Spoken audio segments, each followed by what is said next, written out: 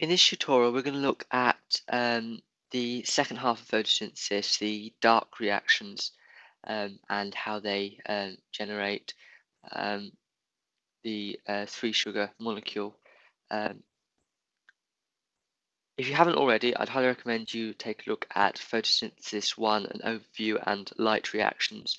I'll put the link to that video in the description and on screen, so you can just click it and check that out. It is quite a long video, I think it's 15 minutes long, but it's really worth a check out before you continue watching this video, unless you're happy with the light reactions side of photosynthesis. Okay, so if you recall from that video, there were two main products from the light reactions. Okay, so it's just the dark. Okay, in the dark reactions, there were two products from the light reactions which are needed for the dark reactions. The dark reactions don't necessarily take place in the dark, but they just don't require light, which the light reactions do, because they take their energy from ATP, which brings us on to our first product of the light reactions.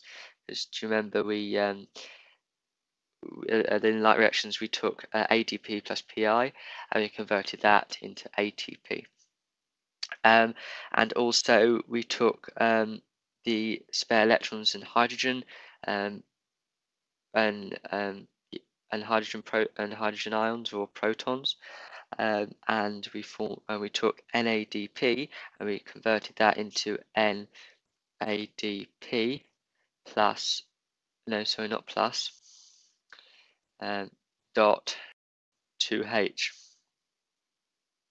So those are the two products from the light reactions. Now,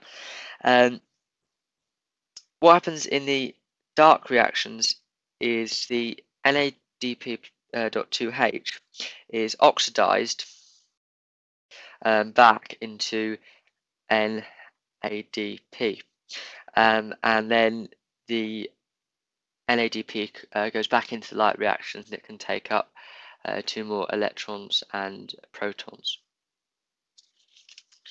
Now, in the dark reactions, inside the chloroplast, the dark reactions undergo a chemical reaction called the Calvin cycle, named after its discoverer Melvin Kelvin in 1945. So the Calvin cycle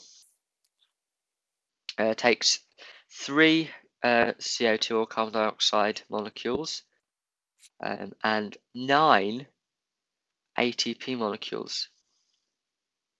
So that's an awful lot, and you'll see why it's an awful lot in a minute, plus the NADP.2H.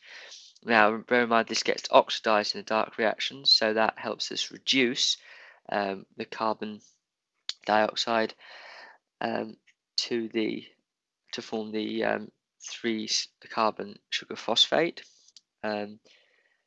which so this goes to the 3C, so or 3-carbon sugar phosphate, sugar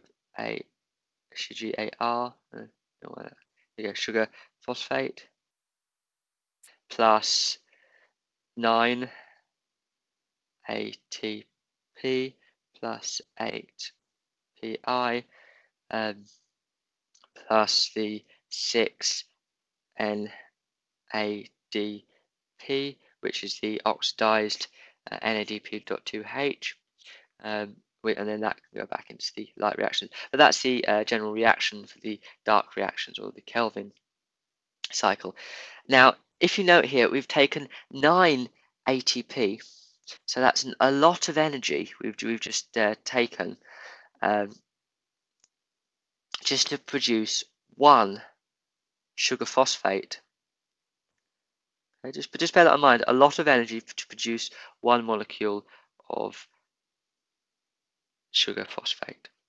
Now, this sugar phosphate is transported to the chlorosol, where some of it is used directly in respiration to produce energy for the body, or most of it is actually made into glucose, into 6C sugars, both glucose phosphate and fructose phosphate. As I say, those are both 6-carbon sugars. Okay, now just go onto a new page. Just to outline the link between the light and dark reactions, we're just going to draw a little diagram. Now, if we just outline the chloroplast, draw it nice and big. So this is the chloroplast, and then we've got water coming in, and oxygen is being released, molecular oxygen. Now, here we've got the photosynthetic electron transport taking place. So do that in different color.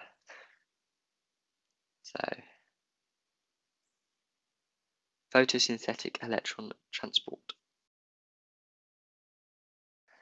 And to supply the energy for that, remember light or photons comes in to that.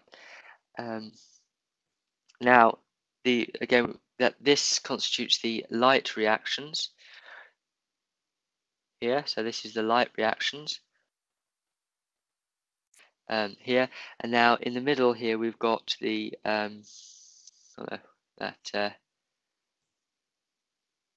bring that down a bit more. So if we bring that down a bit more, this constitutes the light reactions. Now we've got the transport or the ATP cycle. So we've got ATP and we've got NADP dot 2H. Now we've also got NADP, which it produces, and ATP plus PI. So of course, during the photosynthetic electron transport, we produce ATP from that, and vice versa during the dark reactions. The energy from ATP is used up and it goes back to ADP plus PI. And a similar thing happens with the oxidization and reduction of NADP. So again, NADP in the light reactions, which we covered in the previous video, is converted into NADP.2H, so that has been reduced, and then in the dark reactions, it is oxidized to form NADP, and again it goes round. So they're two circular processes. Now, during the dark reactions now, we have another process called carbon fixation, which is basically the chemical equation which I gave you up here, the carbon fixation, or the Calvin cycle, the fixation of CO2 molecules to form a sugar phosphate through the oxidization, which is the reducing agent for the CO2 to form the 3C sugar phosphate, and that's called the carbon fixation. So that's the carbon fixation, and it takes CO2 and converts that into 3C sugar phosphate during the reaction that we explained above.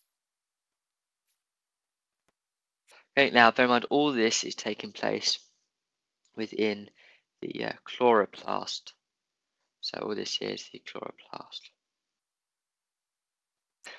And remember out here, outside the chloroplast is the chlorosol. Okay, so we've got the dark reactions, the light reactions working together through the transport of ATP and ATP plus PI.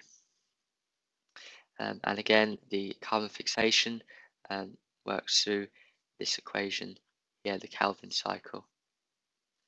If you found this tutorial useful, it would be great if you could hit the like button below. And of course, if you've got any comments, just place them in the comments below.